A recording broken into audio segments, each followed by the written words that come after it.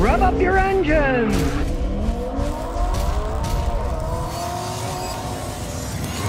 What gasoline should you put in your car? Because you don't want to waste money buying expensive gas you don't need, but you don't want to have the wrong gas in your car either. Well, here's the truth of the matter. Most modern cars are made to run perfectly fine on regular gasoline. Just pull out your owner's manual and look inside. As it says here, use octane rating 87 or higher. Fuel injected engines, all are controlled by computers that make the engine run perfectly fine on regular gasoline. If you throw in higher octane gas, basically you're just wasting your money and throwing it away. And realize that all gasoline sold in the United States by federal law have to contain certain additives so that they don't pollute and that they make the cars run correctly.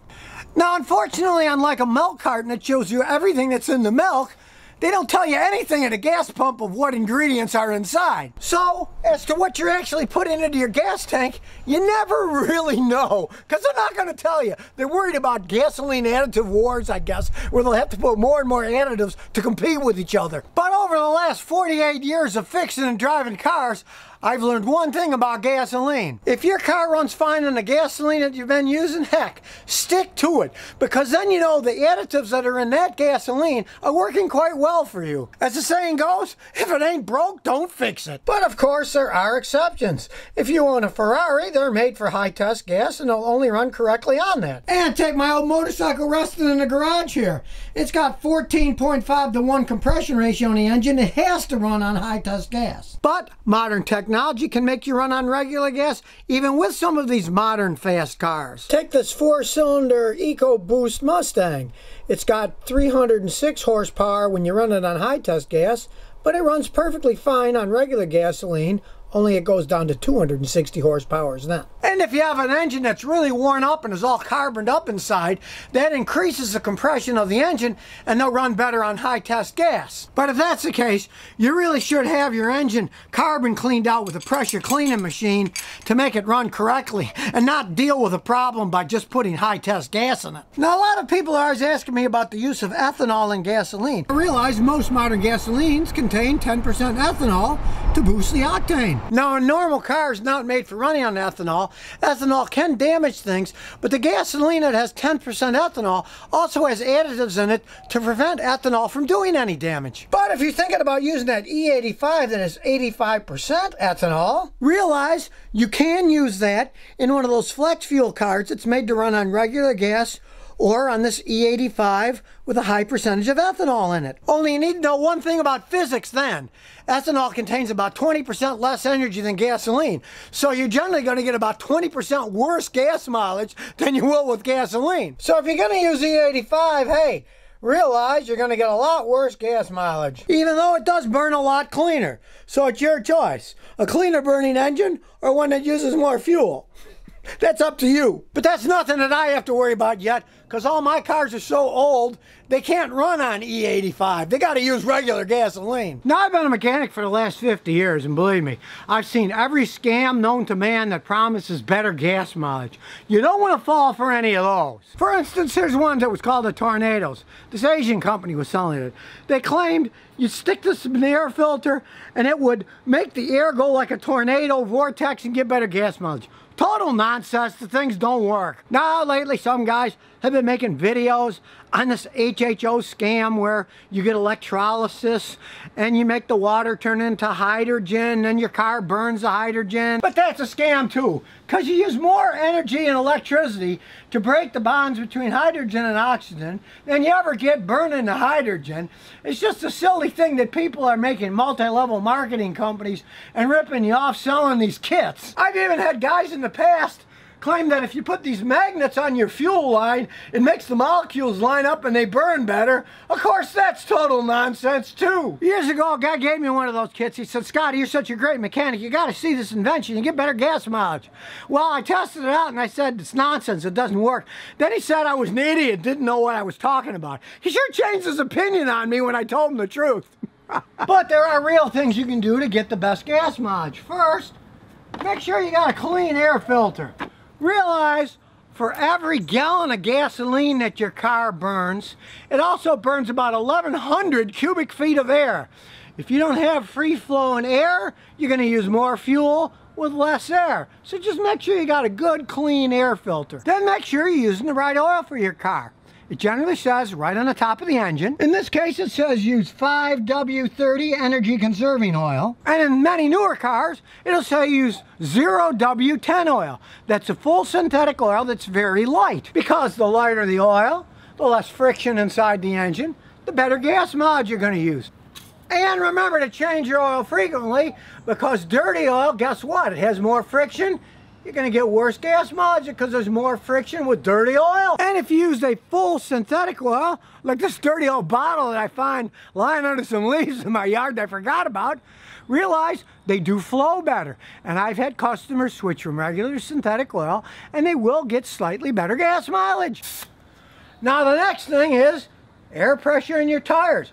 You want to have the correct air pressure, or you'll get too much rolling resistance and get worse gas mileage. And realize, if you're really a fanatic about gas mileage, there are tire companies out there that make special tires that have less rolling resistance, and you will actually get a little bit better gas mileage.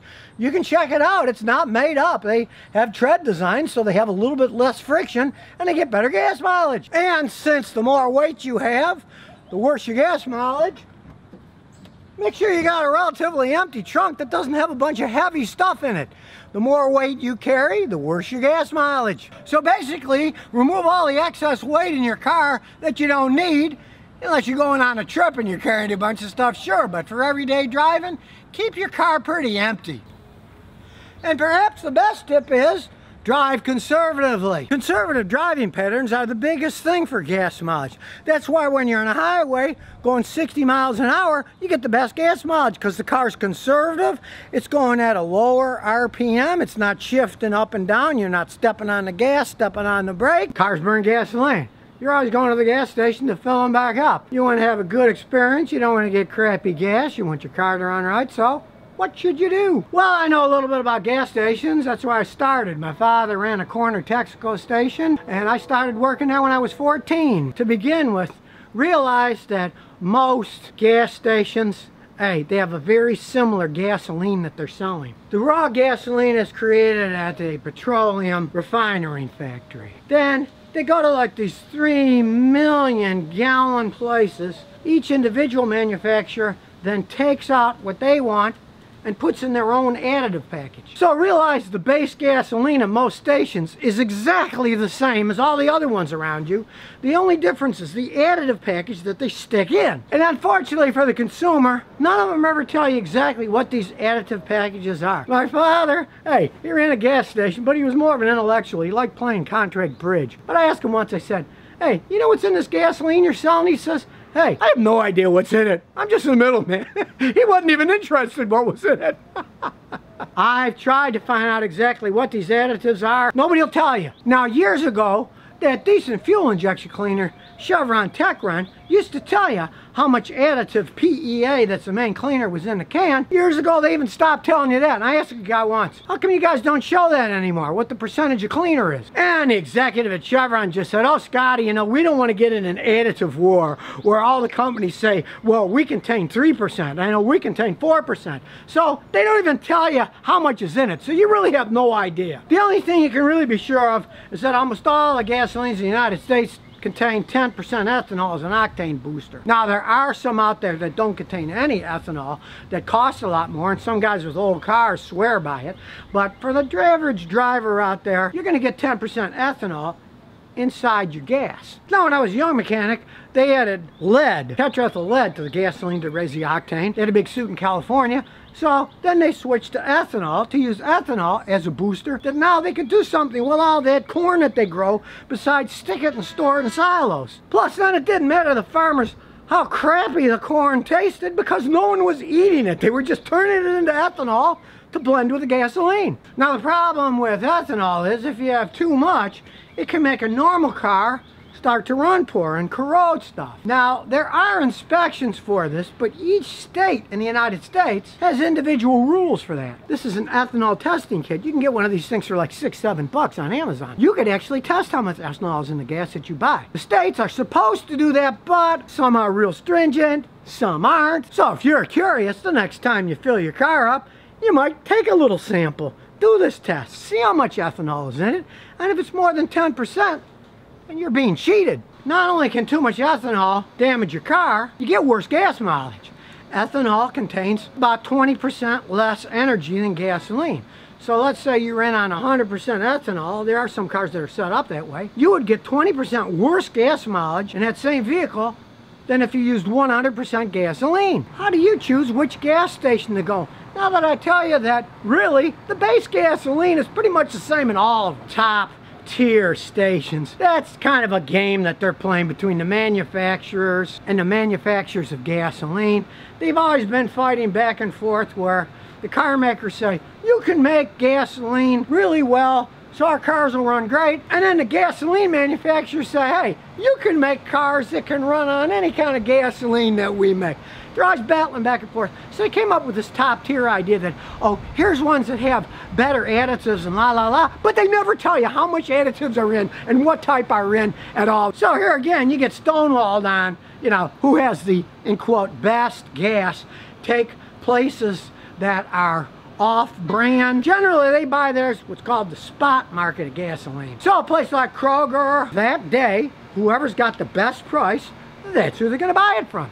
So from day to day, month to month, week to week, you might be getting different gas at the same pump. It's all the same base gasoline in these 3 million gallon setups. Each person, each company puts their own additive package in. So it's not like you're going to get garbage, at least here in the United States. One of your main reasons to pick a gas station to go to is honesty. CBS did a report here in Texas and found out that there were certain stations that were doing what's called pump jumping. This is where the stations keep a little bit of money on the pump before you start pumping. So you're paying for gas that you're not getting pumped into your tank. One Texaco station in Austin got caught doing this 17 times, putting those credit card readers in the machines out at the island. So when they put your card in and out, they're reading your card and stealing your credit card information. If you found that your corner station has been reported for having these credit card thefts or pump jumping or any other type of scam, stay away from that station. Around here, they're all self-serve. So if you go in, it's called a convenience station for a reason. You put your card in or you got your phone and you just beep, then you pump your gas. And when you're done, it's supposed to give you a receipt.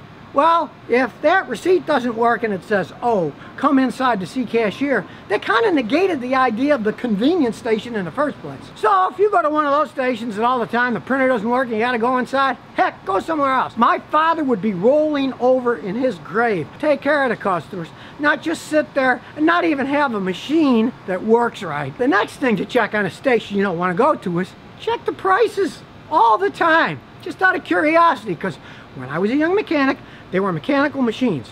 And when the price of gas changed, we had to take the machine apart, we had to get out our Allen wrenches, and we had to reset the price per gallon manually on each pump. But today, of course, it's all done electronically.